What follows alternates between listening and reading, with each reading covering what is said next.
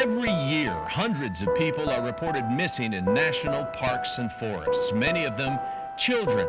And most are eventually found, whether dead or alive, but a small percentage of the cases are never solved. The mystery those cases present has one man wondering if there's a common denominator behind the disappearances that have search and rescue crews continuing to scratch their heads.